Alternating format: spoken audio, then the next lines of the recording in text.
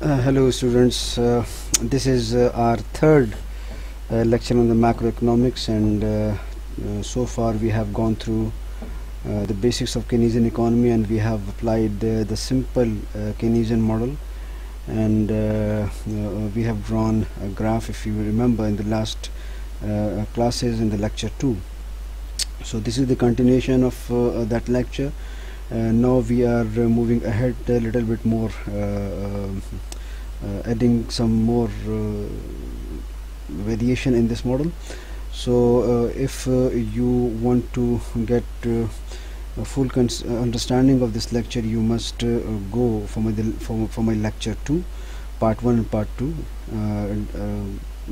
It is necessary for understanding this lecture. So right now we have done the simple Keynesian system and simple Keynesian model of the economy. This is somewhat a brief of the last lecture. I'm just doing it for you, but for detail you have to go through my video of the lecture 2, part 1 and part 2 both. Okay, the simple Keynesian model of the economy with no government, foreign trade we have discussed, and here we saw that our very dynamic dimension of the aggregate demand side of the y is equal to c plus I, where the y is income, c is consumption, and investment is for I, and where y is at equilibrium, output, and c is aggregate consumption expendings, and investment, I is investment aggregate spendings. And thus how we have established some kind of model, y is equal to c plus I, where the consumption was defined by the function of income with these two parameters, autonomous consumption and marginal propensity to consume. And where there we saw that we had no taxes or zero taxes, so that's why our disposable income is equal to our gross income. So we have already gone through this in the last lecture. And investment, I told you that investment is determined by the complex factor, which is the expectation of investor and lending institutions, business confidence, political climate, and so on. For present purpose, that the investment is taken as autonomous, and that is dependent of all independent for all level of income. It was also not a function of interest rate as usual it is thought of to be. So that's why investment has been taken as an autonomous or independent factor, and that was the some kind of mathematical composition of the functions, where y or income is being defined as the summation of the consumption plus investment, and where the consumption was the linear function of y or income with the two parameter of autonomous consumption, CA, and the MPCB. And by having some substitution, we got in the end this kind of equation for the income, and we concluded that the income is determined by the summation of this initial consumption plus investment. Actually the investment is the main focused and that was basically sensitive to the inverse ratio of marginal propensity to save. And then we developed a sense of a multiplier, because this factor, what you can see in the form of ratio, that is called as investment multiplier. Whenever the investment will be changed, and that will put impact on the income with this ratio. But still but yet I'm not having any kind of a change in investment. I'm just putting a simple basic model to you. So we have done it in the last class again, and for that we have gone through all this, and we have finally drawn this kind of a curve. And this curve was established with some kind of very defined parameters like that, where autonomous consumption was we have taken as 100, and marginal propensity to consume B we have taken as 0.333, or and autonomous investment which is noted by I, that is being established at rupees 100, and this is consumption function as told you in the last slide. That is saving. Saving is obviously is income minus consumption, the rest amount of your income which is left out through consumption, so that is called saving. Saving is being estimated like that, and aggregate spending was aggregate demand, which was the summation of consumption spendings and investment spendings, private investment spendings, and the guiding line was the aggregate supply, which was the summation of consumption plus saving. Sorry, I must correct this, consumption plus saving. And particularly the income growth, that was the main point, because in macroeconomics basically if we are studying the income pattern, so we are very interested to have an idea how the income get growth from the economy, and income growth was the consistent with the equal difference of the rupees 30, and this kind of a calculation we have done in the last class, and thus this equilibrium we have drawn in the graph in Excel. And here we saw that whenever the investment is equal to the saving, here we are having saving of 100 and investment is also 100, that would be called an equilibrium point of income, and the income is at that point is rupees 300. Here we can see in the graph that is these are the two lines, where the blue line is showing you you can see the keys. Blue line is showing you the consumption, orange line is showing you the consumption plus investment, the aggregate spending, and the consumption plus saving, the guiding line is shown by the gray line. And you can see that the C plus I is equal to C plus S, where the orange line and where the gray line is intersecting each other, that is said to be the equilibrium point, and that equilibrium point is exactly on the rupees 300 of income, where 200 is being consumed, and where 200 is being consumed, and with the investment of 100 rupees, the C plus I becomes 300 again, and that the same investment is being saved by the economy, by the residents of the country, so that's why this consumption plus saving is also 300. So that is basically the equilibrium point we have seen in the last graph. Now today we are up to have some kind of a different idea of the growth, and you have seen that we have I've written the steady state growth of the economy, and that is mainly the idea of the new economist or a post-Keynesian economist. They believe that the concept of the steady growth is a counterpart of the long run equilibrium in the static theory. Because the matter of the short-term growth or long-run growth, what we are up to define all these things, basically the long-run growth concept is somewhat very not defined as we think of, and as we see in the theory. It is a counterpart idea.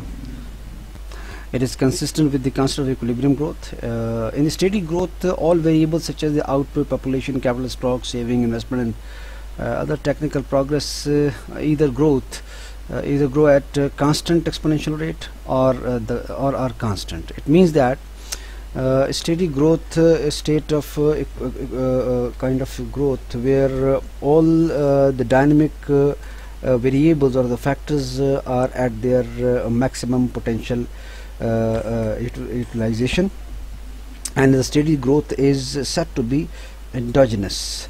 As the endogenous means that if you have remember my example over there in the Excel in the last class, I have shown I've told this, that the income growth is consistent with equal difference of 30. I have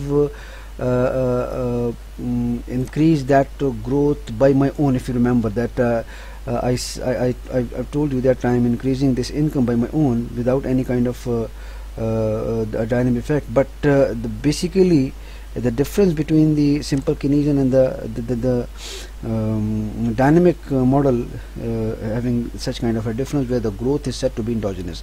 Now the growth of income would not be of my own will, but that would be having some kind of endogenous or having impression from the model. Anyway, before doing so, we need to have some more information about the static growth model, and the taking different variables. Some of the neoclassical economists have given their interpretation to the concept of the static state growth. To begin with the Harrod, if you have remembered an idea about the Harrod and Romer model. So here Harrod have been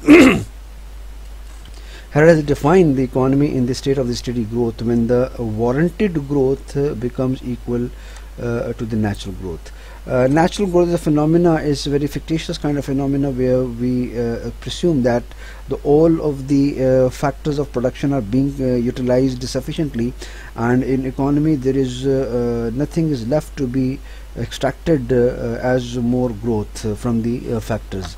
So if your warranted or wanted growth is becoming a natural one, so that become giving a sign of the steady growth model.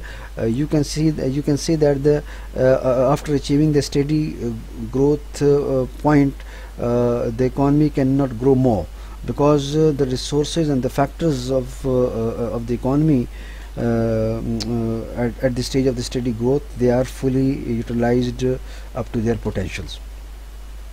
And John Robinson described the condition of steady state growth as a golden age of the accumulation, thus indicating the mythical state of affair not likely to obtain in any actual economy. Obviously, any actual economy or economy in fact cannot achieve the steady growth stage, but because the resources are being extracted continuously, and the outcome is being expended every year. It is some kind of what we can say, some kind of mythical, as is said here. It is a mythical phenomena. But for the short run, we can think that the resources are very limited in the short run, and if we are dealing in the short run, then the available resources obviously can be utilized sufficiently, and can be taken to that level where the all available resources can be at their potential level, and there may be a chance to get the point where any more growth is not viable of thinking of to be having the contemporary pool of resource. But in this situation, the stationary equilibrium, according to Mead, in a steady growth, steady growth, the growth rate of total income and the growth rate of income per head are constant with the population growing at the constant appropriate proportionate rate, with no change in the rate of technical progress. Solow, obviously Robert Solow is a big name in the macroeconomics, because the recent behavior of the economic growth has been very clearly and wisely defined and explained by the Robert Solow. Robert Solow in his model demonstrate the steady growth paths as determined by the expanding labor force and technical progress. So if we can put it in summary, that the steady growth is sort of a growth where all of the resources are sufficiently utilized, and after achieving this steady growth point, there is no more chance to have more growth from the available pool of resources. But what we have drawn the simple model in the last class, you can see that is this is your guiding line, and this is your aggregate demand line, and you can see that your income is increasing, your guiding line is increasing continuously. It doesn't give any kind of idea of steady growth, because it is having a consistent growth in the economy. No matter this this graph is being limited to the income level of 720, and if I take this civil level of 20 more than this figure and expand this somewhat more values, sorry, I'm not having yes. So if I add some more values, then you will see that the growth will be increasing as I have expanded the income level without any kind of this is sorry, you can see that I have raised income level up to somewhat more values, and if I take these values into my canvas, you will see that the growth will expand. Sorry, if sorry, because I have not expanded the saving.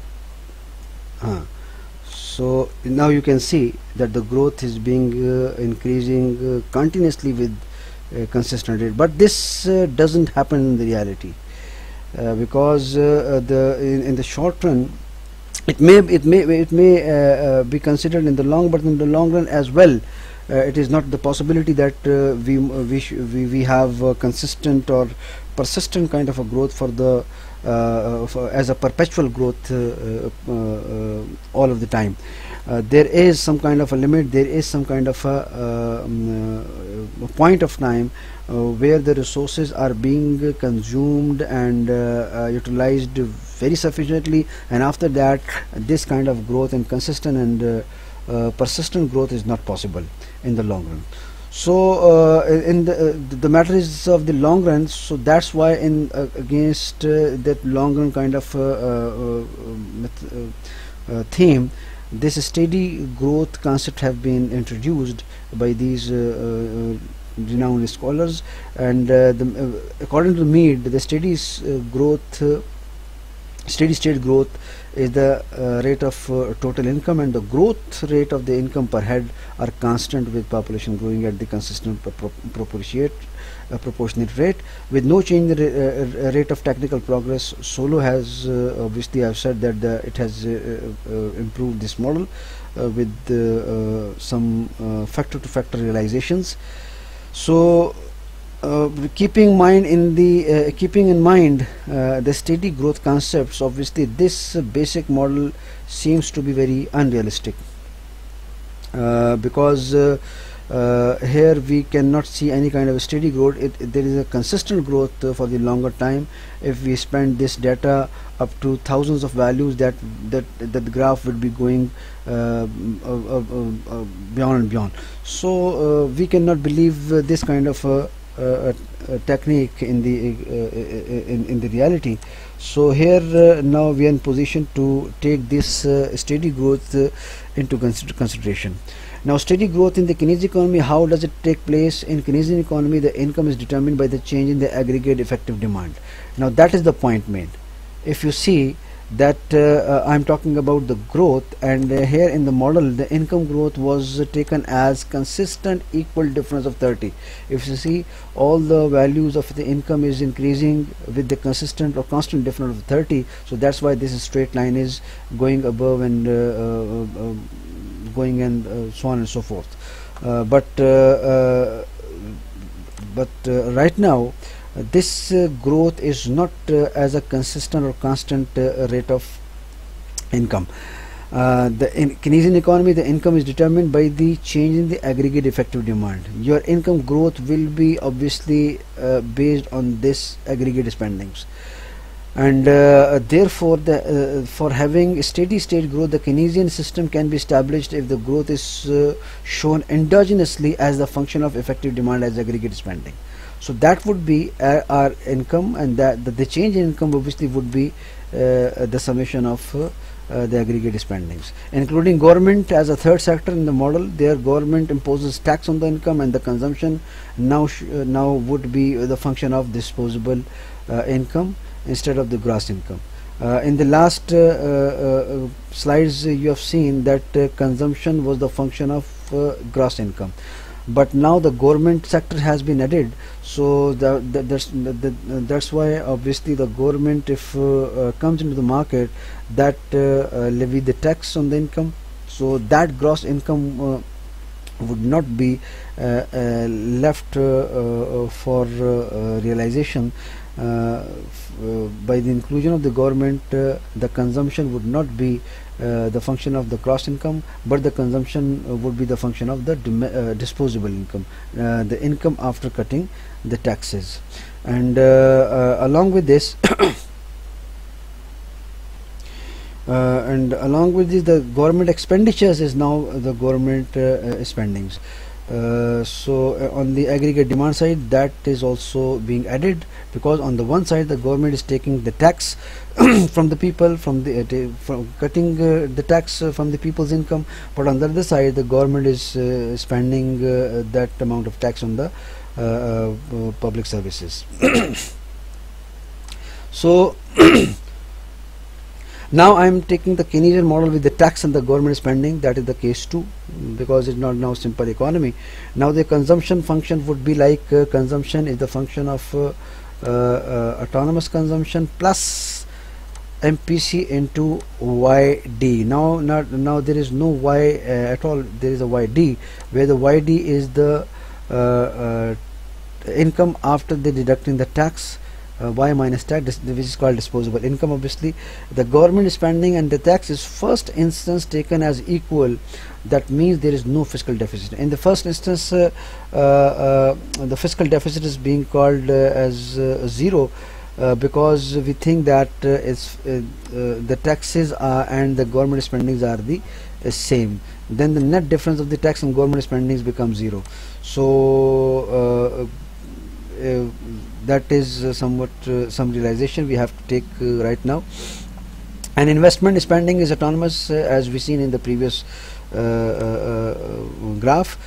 Only need to have determined the initial level of income. Now here we need again to start from some initial level of income, where the marginal propensity to consume is given, where the autonomous investment is given, where the saving will now calculated as this. Now the saving function is here I am not taking as only the difference between income and consumption, but here I am taking the saving function as the marginal propensity to save, and that rate of saving which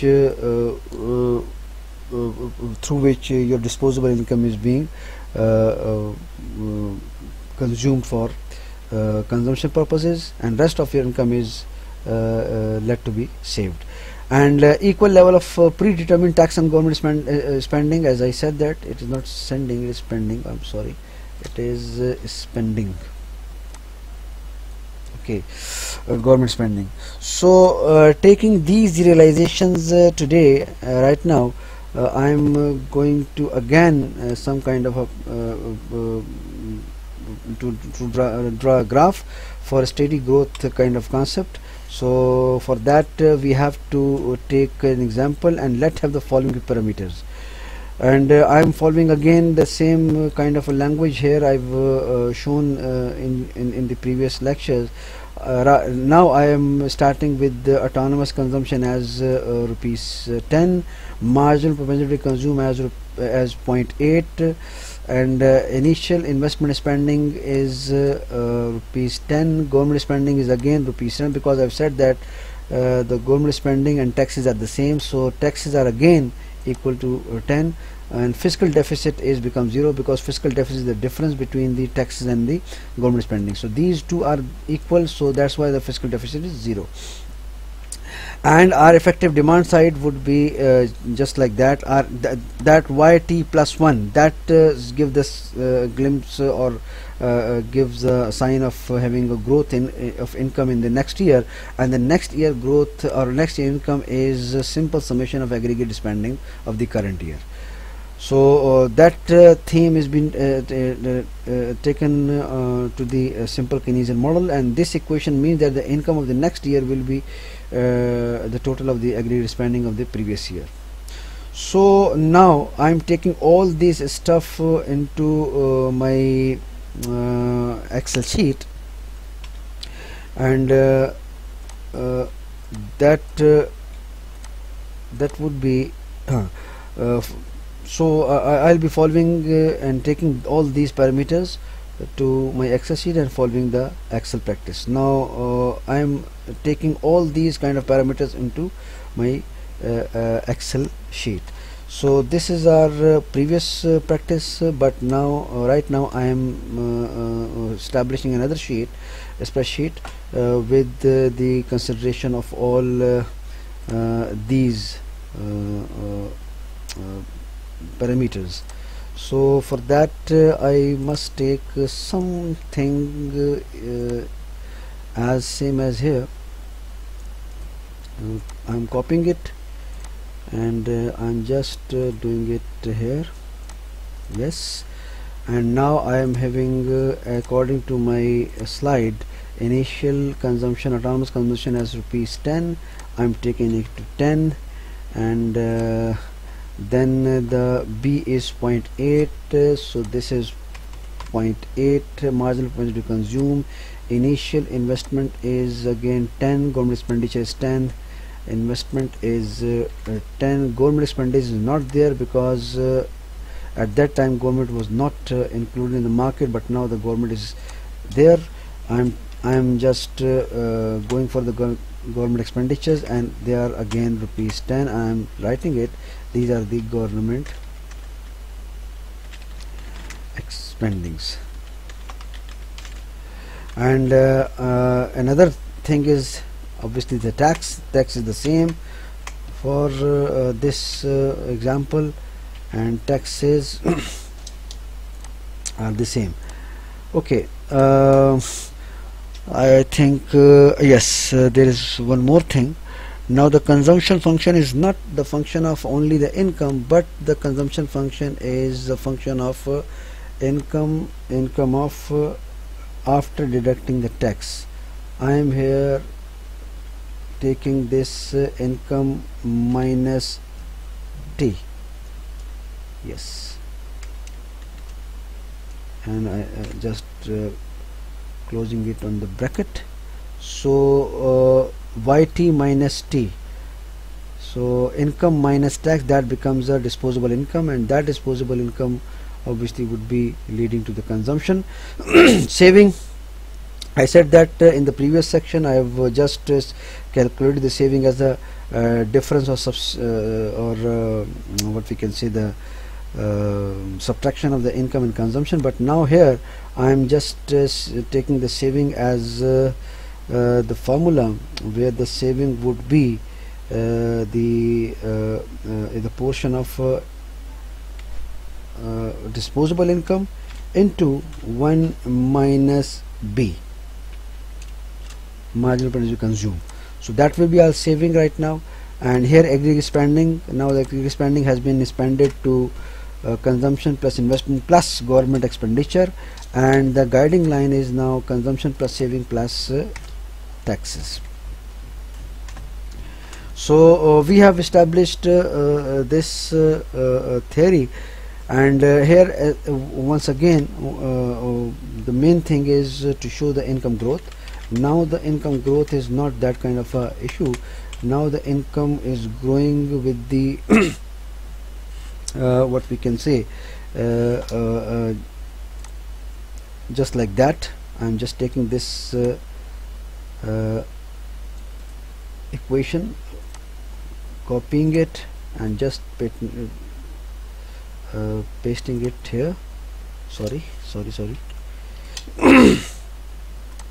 Yes, so I'm just taking it to this one. So this is our this would be our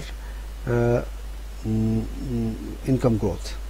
So I have just written down all of the parameters. Now I am making some kind of a graph again, but today the main difference that the income growth would not be a consistent kind of a growth, that would be leading towards a steady state of growth, and with the consideration of the government spendings and the taxes.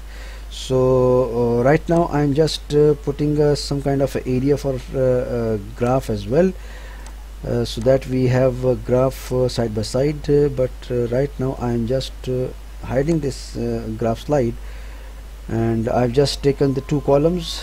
On the x-axis I will be taking disposable income. Now I'll not be taking gross income, I'll be taking the disposable income. And the gross income, obviously, sorry, I've just missed the gross income fact, that is our initial gross income. That also should explain here, that is why. And I'll be starting with what we say that let's say it is starting with 50. We can change it later on. And obviously today's lecture is that if we can change anything in that, so how that would affect on our income, equilibrium level of income.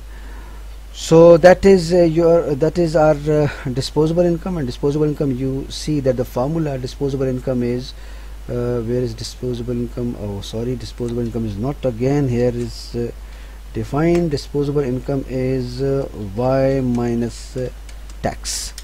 That is your disposable income. I must write that, disposable income. So that is your income.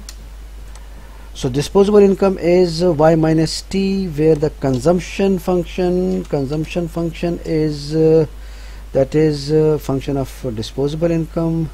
And here I'll be doing aggregate spending, that is aggregate demand side.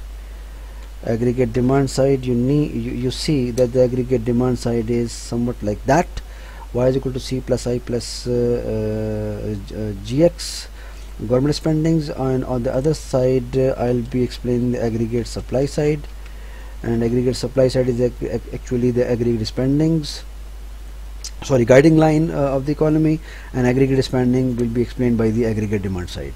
And here I'll be just showing you the saving as well. Saving, as I told you, that the saving is the function of your marginal propensity to save. So guys, these and in the first column I'll be taking the gross income, and what I've initially determined the gross income, that is where is our gross initial level of income, that is 50. So I'll be starting with the 50, but now right now I am just putting it to 50 because this is our initial level of income. You can put any figure over here, and your disposable income would be the difference of your gross income minus the taxes, and the taxes are this rupees 10. So all these are constant values, and I have to apply all these constant values to each row. So that's why I have to lock it down, and I have locked the value because it can now applicable to all of the rows. And here the consumption is the function of income. Consumption is the function of income. Consumption is the function of income. It equal to C A, that is autonomous consumption, plus B into disposable income. B multiplied by disposable income is this. And again I am taking two constants, so that's why I will be locking them up here, and I have locked it again. So this is your consumption. Aggregate demand obviously would be the sum of C plus I plus G. So this would be the C plus I would be there, and plus G would be there. So I and G are the constant values. I'm taking from the n column. I'm locking it because to apply to each row, I have applied it. And aggregate spending would be C plus S plus T. Sorry, where is S? Yeah, this is S. First of all, we have to define S here. S is defined as the portion of your disposable income which is not being consumed. So that is your disposable income is multiplied by your MPS, marginal propensity to save, that is 1 minus MPC. 1 minus MPC is B. So here I've taken the constant value, I've just logged it, and here it is saving. And here aggregate saving would be just the summation of G plus S plus C plus S plus T. So there is C, that is C plus S, and plus that is the constant value as T. So I've taken the T as a constant and I'm just doing it with log system. So we have calculated all other initial level of income. Now I can take the graph, and I would show you how this would be taking place in the graph. I'm expecting that there should not be a problem of having graph here. Okay, what would be your growth of income? Our income growth would be, it would be for the second year, for the coming period of income growth, that would be the current year all spendings. So current year all spending is just like that. It would be equal to the aggregate demand side. This is your aggregate demand side. So that would be somewhat like this. Yes, it is. And I'm taking a little bit value because no other values are being signed here yet. So and I'm just double clicking it. You can see that the values are being here because yet there are no more columns yet being estimated. So let's see, does it work or not. We have calculated the consumption as well, we have aggregate demand as well. Yes, you can see that when I have explained the aggregate demand, the consumption function is now not in a straight line, it is somewhat having this kind of curve. This shows the steady state of growth. You can see that your consumption function is not now increasing so on and so forth with the constant ratio. Your income is increasing up to somewhat level, and after that level, that income rise is about to have somewhat a zero ratio, because that is that makes sound of a steady state growth. Anyway, now I'm taking C plus I. Okay, I have sorry, I have taken to 31th value, so I'm just spending my values to this one, and 31 values are these. And here again I'm doing the same practice. I've just sorry, here again, sorry. And right now I am just doing it aggregate demand side, and if I do aggregate demand, so this, now you can see that the income growth is now very steady state kind of a situation. And what about the aggregate plus spending, the guiding line? So for the guiding line, I am having this is again with me. First of all, I have to draw these savings. These are the savings, and now I would be drawing the aggregate spending, and this is aggregate spending, and I am taking this aggregate demand and aggregate supply both in my canvas. So these are the aggregate demand. First of all, aggregate demand, this was the consumption function, and we know that the consumption function, if I add investment and government spendings, that consumption function obviously uplift with the constant values of investment and government spending. So that is consumption function, and this orange line shows you the aggregate demand line. And if I put aggregate supply line, so that would aggregate supply in the gray area, and you can see aggregate demand and aggregate supply is making equilibrium here somewhere. on somewhat on 52 level of income. 52 level of income, your aggregate supply and aggregate demand is little bit closer. They are not exactly the same, but they are getting closer. And to make it very good in vision, I am just throwing all the values in little decimals. I'm just going it to yes, like that. That is a little bit good in visions. Okay, so this is what we call a steady growth. This is equilibrium point, and after that equilibrium point the growth is being a steady state kind of steady kind of state, and that equilibrium level, when to be achieved, how it can be achieved, that depends upon these parameters. Now if I change these parameters, you will see that the equilibrium level will be changing accordingly. If I first of all, if I change the initial level of income, which is 10, I think, if I am taking it to 5, you can see that the curve changes its behavior according to the change we have done it. And this is B. I'm doing it again from 50. I'm taking it to original level.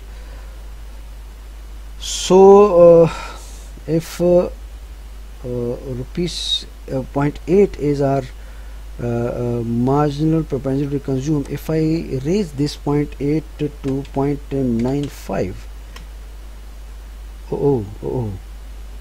and you can see that the equilibrium point is somewhat very invisible, because there is a little difference between the consumption and investment. Investment is very much little amount. Let increase investment by 50, so that goes good.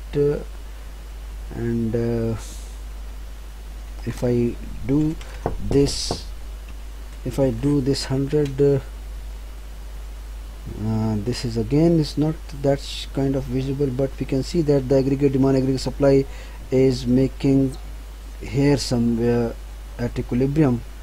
We can see this level where it is, where this level is 1992 is here.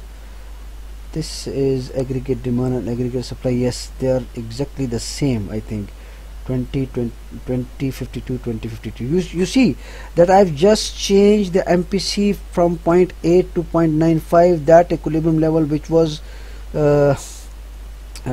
giving the equilibrium over there somewhere, it gone very away. So it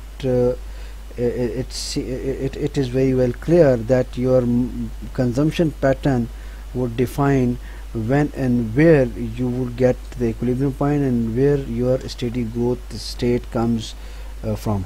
And if I change some kind of other values, let's say if I'm taking here, because this government investment is 100, I think it is very low, because if I change it to 500, let's say, now it is visible, but again I have to get somewhat below. Yes, this is something very good to visualize. And if I take it to 0.8 again,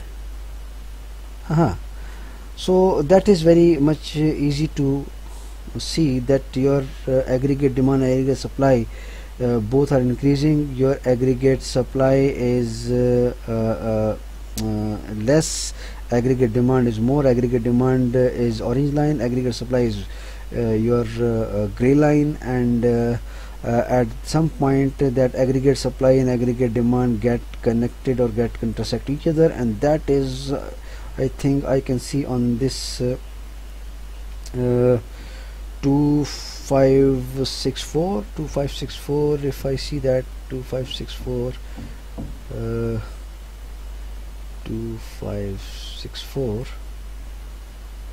I think this is, yes, a case, yes, that is something very close, or not that much. These two figures are very close to each other, 2641 and 2661. That makes some sense to have some kind of an equilibrium kind of state, because here your saving is 520 and your investment is 500, so that's why you're not having a clear figures. If I take this to 520, yes, we can see that again your income level is being changed. So this kind of a growth seems to be very realistic, and by today's economist.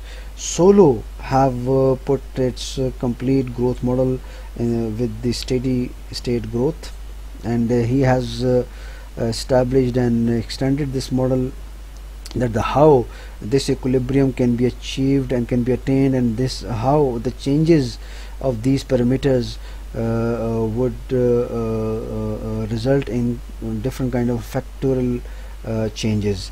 But here, because we are stick to the Keynesian kind of consumption function, so we cannot discuss many dynamics over there. Just we have changed some kind of government spendings, investments, the marginal propensity to consume, and autonomous consumption as well.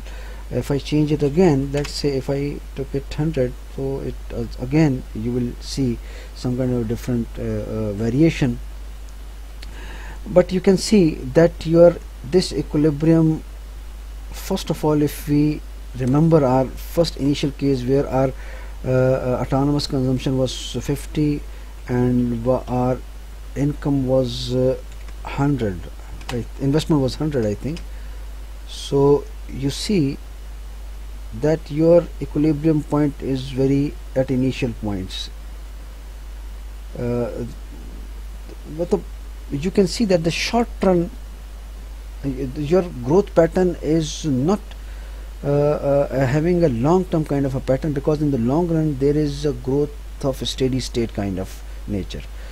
If you can get equilibrium, you can get equilibrium in very short run. Short run means that after some kind of a period, after 2 period, after 3 period, or 4 period, you will get it. But after that you will be having a steady state kind of a growth. So there guys, that is some kind of extension of your simple Keynesian model with the steady state growth concept, and I hope you would have some kind of idea about it. Now I would request you to revise your model you have established in the last week, and put some kind of your own parameters, and see what equilibrium and the point of equilibrium you see, and you can change the parameters like A, B and I so that you can see that by increasing your autonomous consumption or decreasing autonomous consumption, or by increasing or decreasing your marginal propensity to consume, or by increasing or decreasing with the investment, how can this equilibrium changes, where this equilibrium goes beyond with the longer time period, and where this equilibrium is here in the short run period. You can see the changes. That would be your next assignment. I am expecting to practice this kind of growth pattern with you, and I'll be explaining the detail of assignment later on. So thank you guys. This is today's lecture, and from next on I'll be discussing the aggregate demand and aggregate supply in detail, that the Keynesian economist, in the Keynesian economy, what aggregate demand and aggregate supply is are meant to be, and what they have dynamic effects on the level of income. Because you have seen aggregate demand and aggregate supply concept in graphs, so now I would not be having any kind of a problem in making you understand the dynamics of these aggregate demand and aggregate supply and their effects on the level of income. Thank you very much. If you have any kind of a question or if any kind of a query, and if any kind of a confusion, you can ask me on my WhatsApp. I'll be explaining according to Hello students, this is our third lecture on the macroeconomics, and so far we have gone through the basics of Keynesian economy, and we have applied the simple Keynesian model, and we have drawn a graph, if you remember, in the last classes in the lecture 2. So this is the continuation of that lecture. Now we are moving ahead a little bit more, adding some more variation in this model. So if you want to get a full understanding of this lecture, you must go for my lecture 2, part 1 and part 2. It is necessary for understanding this lecture. So right now we have done the simple Keynesian system and simple Keynesian model of the economy. This is somewhat a brief of the last lecture. I'm just doing it for you, but for detail you have to go through my video of the lecture 2, part 1 and part 2 both. Okay, the simple Keynesian model of the economy with no government, foreign trade we have discussed, and here we saw that our very dynamic dimension of the aggregate demand side of the y is equal to c plus I, where the y is income, c is consumption, and investment is for I, and where y is at equilibrium, output, and c is aggregate consumption expendings, and investment, I is investment aggregate spendings. And thus how we have established some kind of model, y is equal to c plus I, where the consumption was defined by the function of income with these two parameters, autonomous consumption and marginal propensity to consume.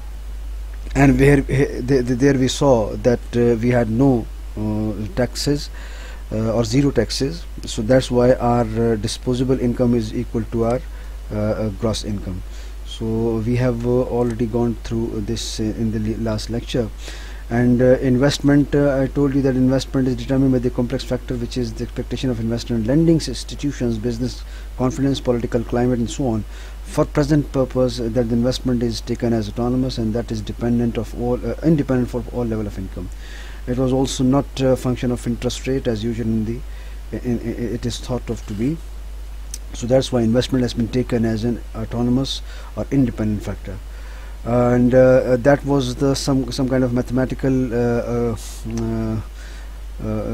composition of the functions, where y or income is being defined as the summation of the consumption plus investment, and where the consumption was the linear function of y or income with the two parameter of autonomous consumption, CA, and the MPCB. And by having some substitution, we got in the end this kind of equation for the income, and we concluded that the income is determined by the summation of this initial consumption plus investment. Actually, the investment is the main focused. And that was basically sensitive to the inverse ratio of marginal propensity to save. And then we developed a sense of a multiplier, because this factor, what you can see in the form of ratio, that is called as investment multiplier. Whenever the investment will be changed, and that will put impact on the income with this ratio. But still, but yet I'm not having any kind of a change in investment. I'm just putting a simple basic model to you.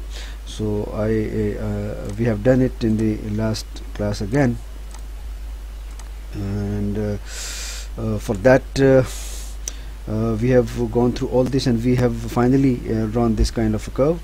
And this curve was established with some kind of very defined parameters like that, where autonomous consumption was we have taken as 100, and marginal propensity to consume B we have taken as 0.333, or and autonomous investment which is noted by I, that is being established at rupees 100, and this is consumption function as told you in the last slide.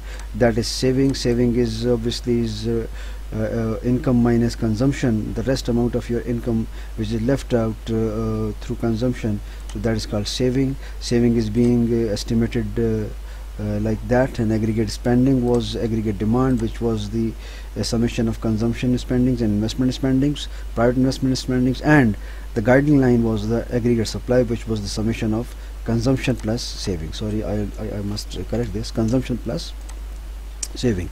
And particularly the income growth, that was the main point, because in macroeconomics basically if we are studying the income pattern, so we are very interested to have an idea how the income get growth from the economy, and income growth was the consistent with the equal difference of the rupees 30.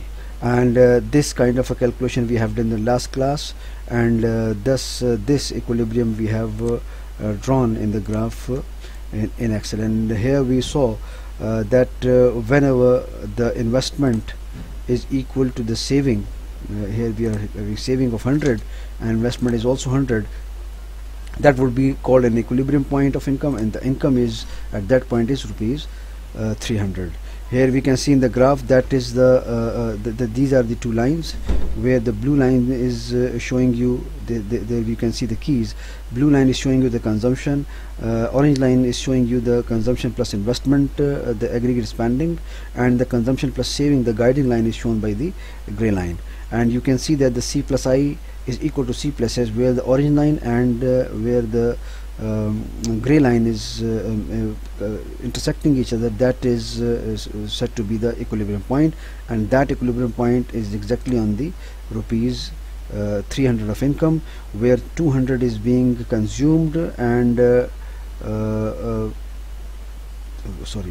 200 is being consumed, and with the investment of 100 rupees, the C plus I becomes 300 again, and that the same investment is being saved by the economy, by the residents of the country. So that's why this consumption plus saving is also 300. So that is basically the equilibrium point we have seen in the last graph. Now today we are up to have some kind of a different idea of the growth, and you have seen that we have I've written the steady state growth of the economy, and that is mainly the idea of the new economist or a post-Keynesian economist. They believe that the concept of the steady growth is a counterpart of the long run equilibrium in the static theory. Because the matter of the short-run growth or long-run growth, what we are up to define all these things, basically the long-run growth concept is somewhat very not defined as we think of, and as we see in the theory. It is a counterpart idea. It is consistent with the concept of equilibrium growth. In the steady growth, all variables such as the output, population, capital stock, saving, investment, and other technical progress either grow at constant exponential rate or are constant. It means that steady growth, a state of kind of growth where all the dynamic variables or the factors are at their maximum potential utilization, and the steady growth is said to be endogenous. As the endogenous means that if you have remember my example over there in the Excel in the last class, I have shown I've told this, that the income growth is consistent with equal difference of 30. I have in increase that growth by my own. If you remember that I've told you that I am increasing this income by my own without any kind of a dynamic effect. But basically the difference between the simple Keynesian and the dynamic model having such kind of a difference, where the growth is said to be endogenous. Now the growth of income would not be of my own will, but that would be having some kind of endogenous or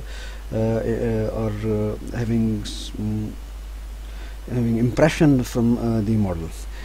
Anyway, before doing so, we need to have some more information about the static growth model, and the taking different variables. Some of the neoclassical economists have given their interpretation to the concept of the static state growth. To begin with the Harrod, if you have remembered an idea about the Harrod and Domer model. So here Harrod have been Harrod has defined the economy in the state of the steady growth when the warranted growth becomes equal to the natural growth. Natural growth as a phenomena is a very fictitious kind of phenomena, where we presume that all of the factors of production are being utilized sufficiently, and in economy there is nothing is left to be extracted as more growth from the factors. So if your warranted or wanted growth is becoming a natural one, so that become giving a sign of the steady growth model. You can see that the after achieving the steady growth point, the economy cannot grow more, because the resources and the factors of the economy at the stage of the steady growth, they are fully utilized up to their potentials. And John Robinson described the condition of steady state growth as a golden age of the accumulation, thus indicating the mythical state of affair not likely to obtain in any actual economy. Obviously, any actual economy or economy in fact cannot achieve the steady growth stage, but because the resources are being extracted continuously, and the outcome is being expended every year. It is some kind of what we can say, some kind of mythical, as is said here. It is a mythical phenomena. But for the short run, we can think that the resources are very limited in the short run, and if we are dealing in the short run, then the available resources obviously can be utilized sufficiently, and can be taken to that level where the all available resources can be at their potential level, and there may be a chance to get the point where any more growth is not viable of thinking of to be having the contemporary pool of resource. But in this situation, the stationary equilibrium according to Mead, in a steady growth, steady growth, the growth rate of total income and the growth rate of income per head are constant with the population growing at the constant appropriate proportionate rate, with no change in the rate of technical progress. Solow, obviously Robert Solow is a big name in the macroeconomics, because the recent behavior of the economic growth has been very clearly and wisely defined and explained by the Robert Solow. Robert Solow in his model demonstrate the steady growth paths as determined by the expanding labor force and technical progress. So if we can put it in summary, that the steady growth is sort of a growth where all of the resources are sufficiently utilized, and after achieving this steady growth point, there is no more chance to have more growth from the available pool of resources. But what we have drawn the simple model in the last class, you can see that is this is your guiding line, and this is your aggregate demand line, and you can see that your income is increasing, your guiding line is increasing continuously. It doesn't give any kind of idea of steady growth, because it is having a consistent growth in the economy. No matter this this graph is being limited to the income level of 720, and if I take this similar level of 20 more than this figure and expand this somewhat more values, sorry, I'm not having yes. So if I add some more values, then you will see that the growth will be increasing as I have expanded the income level without any kind of this is sorry,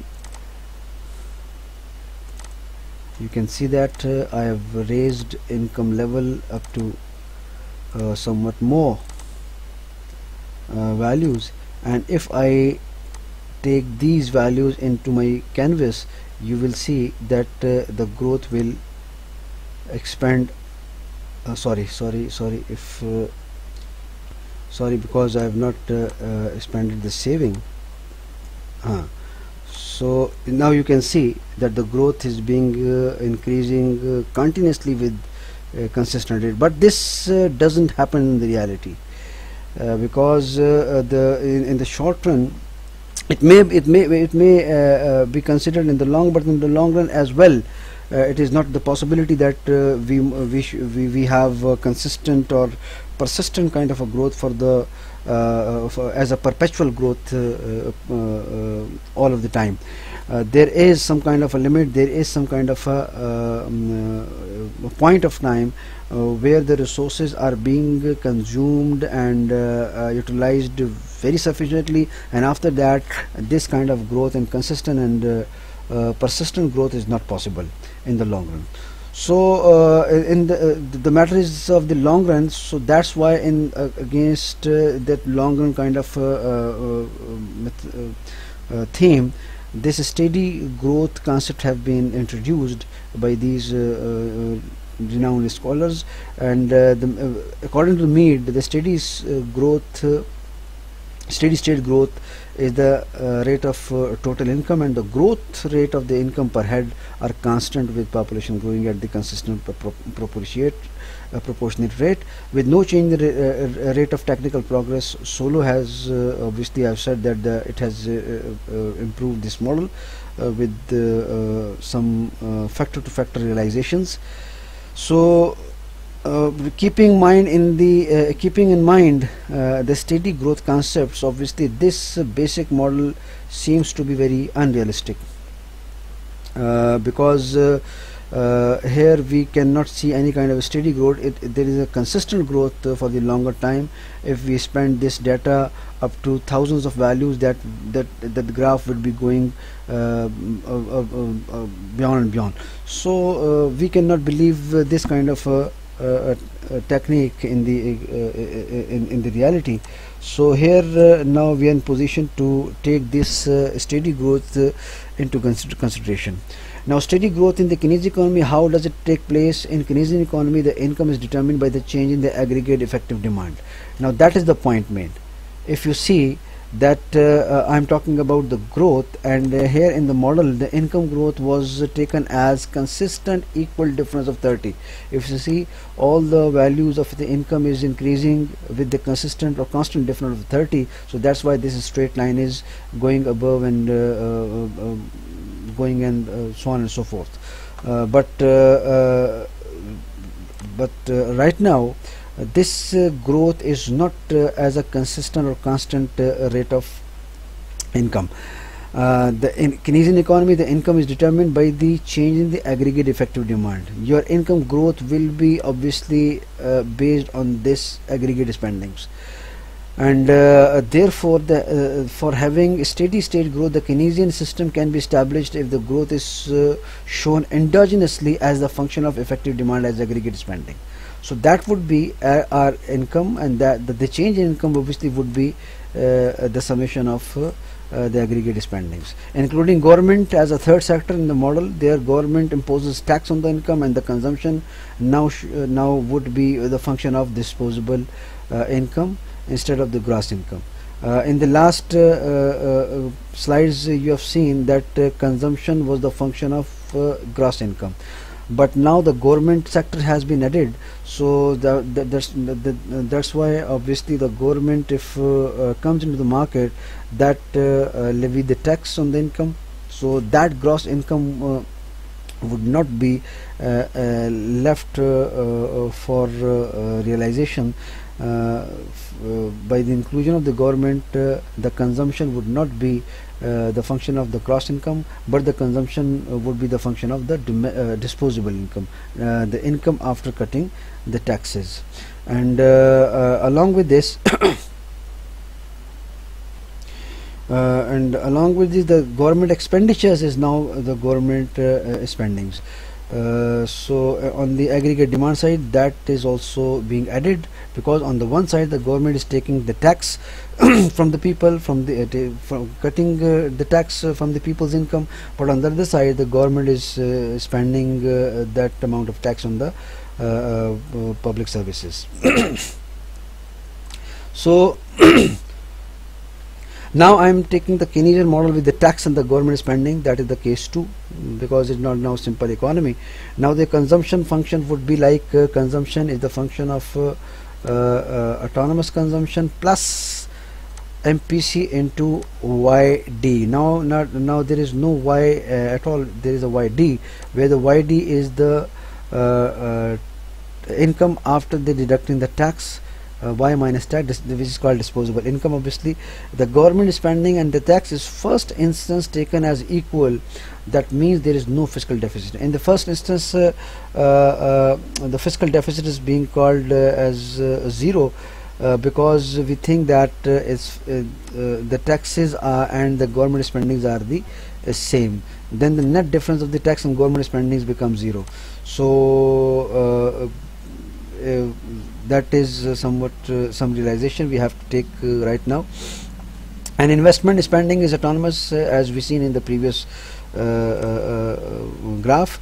Only need to have determined the initial level of income. Now here we need again to start from some initial level of income, where the marginal propensity to consume is given, where the autonomous investment is given, where the saving will now calculated as this. Now the saving function is here I am not taking as only the difference between income and consumption, but here I am taking the saving function as the marginal propensity to save, and that rate of saving which through which your disposable income is being consumed for consumption purposes, and rest of your income is let to be saved.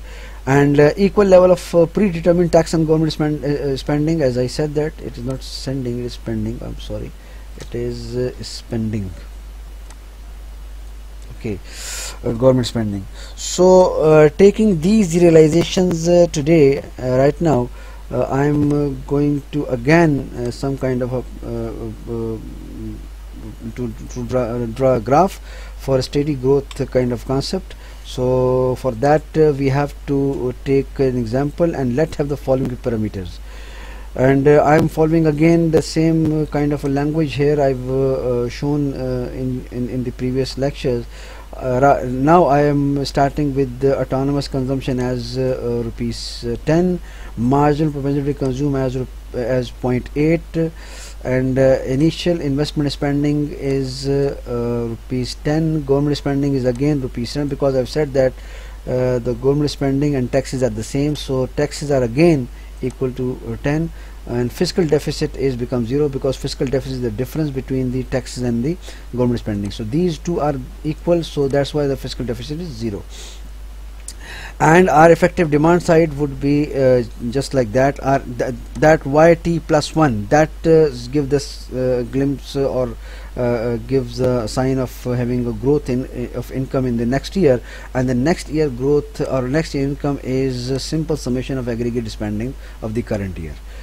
So that theme has been taken to the simple Keynesian model, and this equation means that the income of the next year will be the total of the aggregate spending of the previous year. So now I am taking all this stuff into my Excel sheet, and that that would be so I'll be following and taking all these parameters to my Excel sheet and following the Excel practice. Now I am taking all these kind of parameters into my Excel sheet. So this is our previous practice, but now right now I am establishing another sheet, a spreadsheet with the consideration of all these parameters.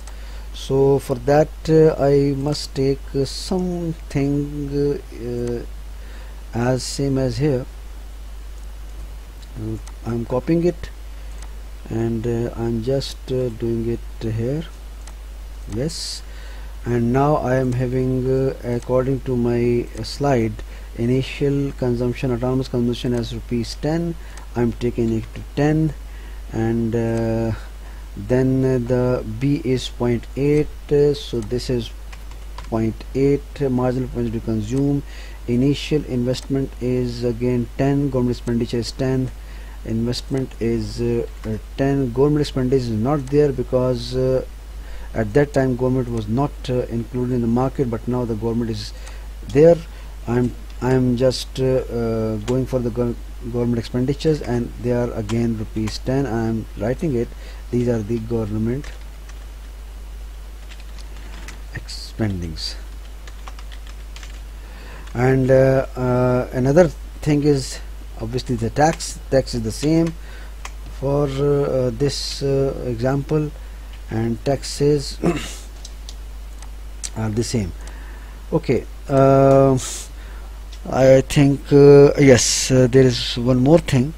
Now the consumption function is not the function of only the income, but the consumption function is a function of income of after deducting the tax.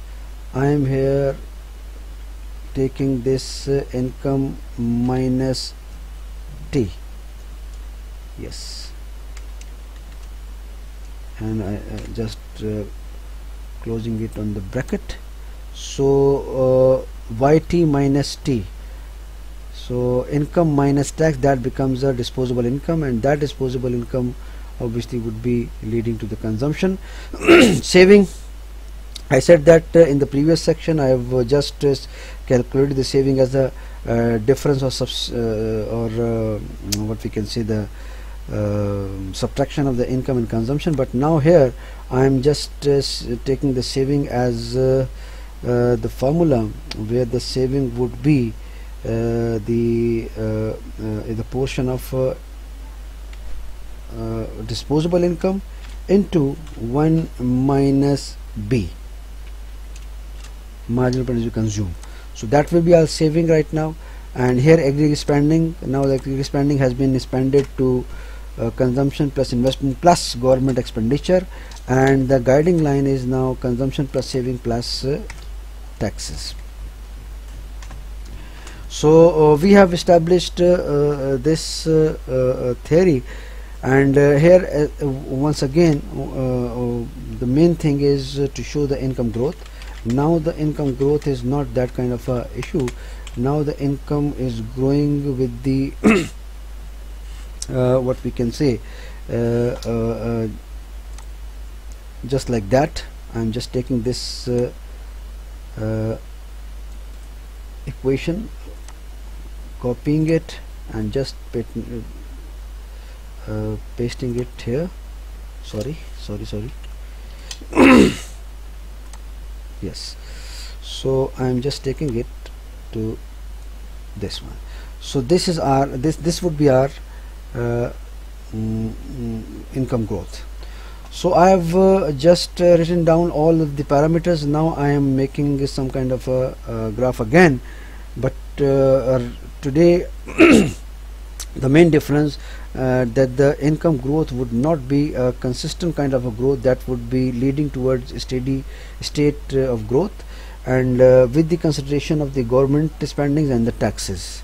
So right now I'm just putting some kind of area for graph as well, so that we have a graph side by side, but right now I am just hiding this graph slide, and I've just taken the two columns. On the x-axis I will be taking disposable income. Now I'll not be taking gross income, I'll be taking the disposable income. And the gross income, obviously, sorry, I've just missed the gross income fact, that is our initial gross income. That also should explain here. That is why. And I'll be starting with what we say that let's say it is starting with 50. We can change it later on.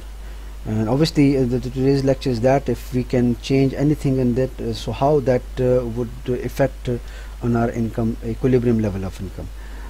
So that is our disposable income. And disposable income, you see that the formula disposable income is where is disposable income? Oh sorry, disposable income is not, again here is defined. Disposable income is y minus tax. That is your disposable income. I must write that, disposable income. So that is your income. So disposable income is y minus t, where the consumption function is that is function of disposable income. And here I'll be doing aggregate spending, that is aggregate demand side. Aggregate demand side, you see that the aggregate demand side is somewhat like that. Y is equal to c plus I plus gx, government spendings. And on the other side I'll be explaining the aggregate supply side, and aggregate supply side is actually the aggregate spendings, sorry, guiding line of the economy, and aggregate spending will be explained by the aggregate demand side. And here I'll be just showing you the saving as well. Saving, as I told you, that the saving is the function of your marginal propensity to save. So guys, these and in the first column I'll be taking the gross income, and what I've initially determined the gross income, that is where is our gross initial level of income, that is 50. So I'll be starting with the 50, but now right now I am just putting it to 50 because this is our initial level of income. You can put any figure over here, and your disposable income would be the difference of your gross income minus the taxes, and the taxes are this rupees 10. So all these are constant values, and I have to apply all these constant values to each row.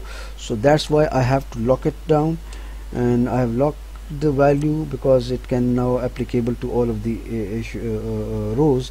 And here the consumption is the function of income. Consumption is the function of income. Consumption is the function of income. It equal to C A, that is autonomous consumption, plus B into disposable income. B multiplied by disposable income is this.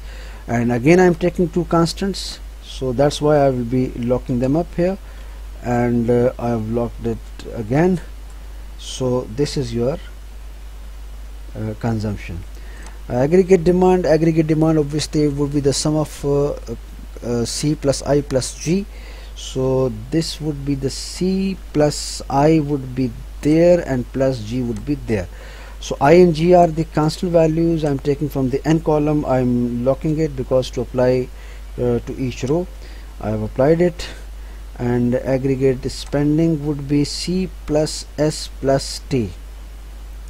Sorry, where is S? Yeah, this is S. First of all, we have to define S here. S is defined as the portion of your disposable income which is not being consumed.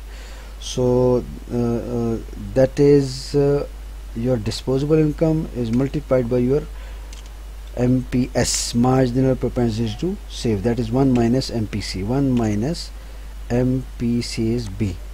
So here I've taken the constant value, I've just logged it, and here it is saving. And here aggregate saving would be just the summation of G plus S plus C plus S plus T. So there is C, that is C plus S, and plus that is the constant value as T. So I've taken the T as a constant and I'm just doing it with log system. So we have calculated all other initial level of income. Now I can take the graph, and I would show you how this would be taking place in the graph. I'm expecting that there should not be a problem of having graph here. Okay, what would be your growth of income? Our income growth would be, it would be for the second year, for the coming period of income growth, that would be the current year all spendings. So current year all spending is just like that. It would be equal to the aggregate demand side. This is your aggregate demand side. So that would be somewhat like this. Yes, it is. And I'm taking a little bit value because no other values are being signed here yet. So and I'm just double clicking it. You can see that the values are being here because yet there are no more columns yet being estimated. So let's see, does it work or not. We have calculated the consumption as well, we have aggregate demand as well. Yes, you can see that when I have explained the aggregate demand, the consumption function is now not in a straight line, it is somewhat having this kind of curve. This shows the steady state of growth. You can see that your consumption function is not now increasing so on and so forth with the constant ratio. Your income is increasing up to somewhat level, and after that level, that income rise is about to have somewhat a zero ratio, because that is that makes sound of a steady state growth. Anyway, now I'm taking C plus I. Okay, I have sorry, I have taken to 31th value, so I'm just spending my values to this one, and 31 values are these, and here again I'm doing the same practice. I've just sorry, here again, sorry. And right now I am just doing it aggregate demand side, and if I do aggregate demand, so this, now you can see that the income growth is now very steady state kind of a situation. And what about the aggregate plus spending, the guiding line? So for the guiding line, I am having this is again with me. First of all, I have to draw these savings. These are the savings, and now I would be drawing the aggregate spending, and this is aggregate spending, and I'm taking this aggregate demand and aggregate supply both in my canvas. So these are the aggregate demand. First of all, aggregate demand, this was the consumption function, and we know that the consumption function, if I add investment and government spendings, that consumption function obviously uplift with the constant values of investment and government spending. So that is consumption function, and this orange line shows you the aggregate demand line. And if I put aggregate supply line, so that would aggregate supply line in the gray area, and you can see aggregate demand and aggregate supply is making equilibrium here somewhere. on somewhat on 52 level of income. 52 level of income, your aggregate supply and aggregate demand is little bit closer. They are not exactly the same, but they are getting closer. And to make it very good in vision, I am just throwing all the values in little decimals. I'm just going it to yes, like that. That is a little bit good in visions. Okay,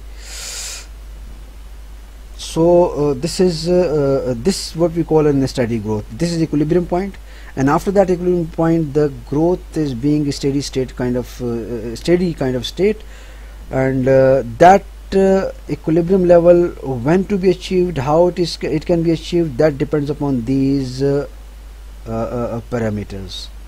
Now if I change these parameters, you will see that the equilibrium level will be changing accordingly.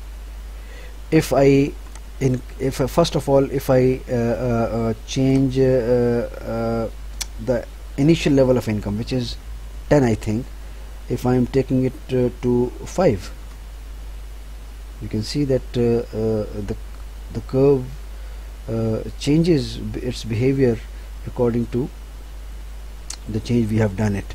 And this is B. I'm doing it again from 50. I'm taking it to original level. So if rupees 0.8 is our marginal propensity to consume, if I raise this 0.8 to 0.95, and you can see that the equilibrium point is somewhat very invisible, because there is a little difference between the consumption and investment. Investment is very much little amount. Let increase investment by 50, so that goes good. And if I do this 100, this is again is not that kind of visible, but we can see that the aggregate demand, aggregate supply is making here somewhere at equilibrium. We can see this level where it is, where this level is 1992 is here. This is aggregate demand and aggregate supply. Yes, they are exactly the same, I think. 2052. You see that I've just changed the MPC from 0.8 to 0.95. That equilibrium level which was giving the equilibrium over there somewhere, it gone very away. So it is very well clear that your consumption pattern would define when and where you would get the equilibrium point and where your steady growth state comes from. And if I change some kind of other values, let's say if I'm taking here, because this government investment is 100, I think it is very low, because if I change it to 500, let's say, now it is visible, but again I have to get somewhat below. Yes, this is something very good to visualize. And if I take it to 0.8 again, so that is very much easy to see that your aggregate demand and aggregate supply both are increasing. Your aggregate supply is less, aggregate demand is more. Aggregate demand is orange line, aggregate supply is your gray line, and at some point that aggregate supply and aggregate demand get connected or get intersect each other, and that is I think I can see on this 2564. If I see that 2564 I think this is, yes, it is, yes, that is something very close, or not that much. These two figures are very close to each other, 2641 and 2661. That makes some sense to have some kind of an equilibrium kind of state, because here your saving is 520 and your investment is 500, so that's why you're not having a clear figures. If I take this to 520, yes, we can see that again your income level is being changed. So this kind of a growth seems to be very realistic, and by today's economist. Solo have put its complete growth model with the steady state growth, and he has established and extended this model, that the how this equilibrium can be achieved and can be attained, and this how the changes of these parameters would result in different kind of factorial changes. But here, because we are stick to the Keynesian kind of consumption function, so we cannot discuss many dynamics over there. Just we have changed some kind of a government spendings, investments, the marginal propensity to consume, and autonomous consumption as well. If I change it again, let's say if I took it 100, so it again you will see some kind of different variation. But you can see that this equilibrium, first of all, if we remember our first initial case where our autonomous consumption was 50 and our income was 100, right? Investment was 100, I think. So you see that your equilibrium point is very at initial points. You can see that the short run, your growth pattern is not having a long-term kind of a pattern, because in the long run there is a growth of a steady state kind of nature. If you can get equilibrium, you can get equilibrium in very short run. Short run means that after some kind of a period, after 2 period, after 3 period, or 4 period, you will get it, but after that you will be having a steady state kind of a growth. So there guys, that is some kind of extension of your simple Keynesian model with the steady state growth concept, and I hope you would have some kind of idea about it. Now I would request you to revise your model you have established in the last week, and put some kind of your own parameters, and see what equilibrium and the point of equilibrium you see, and you can change the parameters like A, B and I so that you can see that by increasing your autonomous consumption or decreasing autonomous consumption, or by increasing or decreasing your marginal propensity to consume, or by increasing or decreasing with the investment, how can this equilibrium changes, where this equilibrium goes beyond with the longer time period, and where this equilibrium is here in the short run period. You can see the changes. That would be your next assignment. I am expecting to practice this kind of growth pattern with you, and I'll be explaining the detail of assignment later on. So thank you guys. This is today's lecture, and from next on I'll be discussing the aggregate demand and aggregate supply in detail, that the Keynesian economist, in the Keynesian economy, what aggregate demand and aggregate supply is are meant to be, and what they have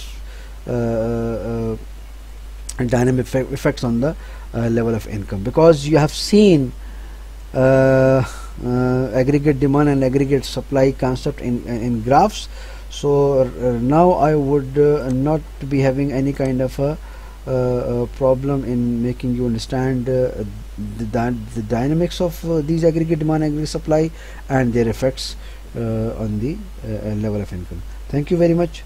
If you have any kind of a question or if any kind of a query, and if any kind of a confusion, you can ask me on my WhatsApp. I'll be explaining according to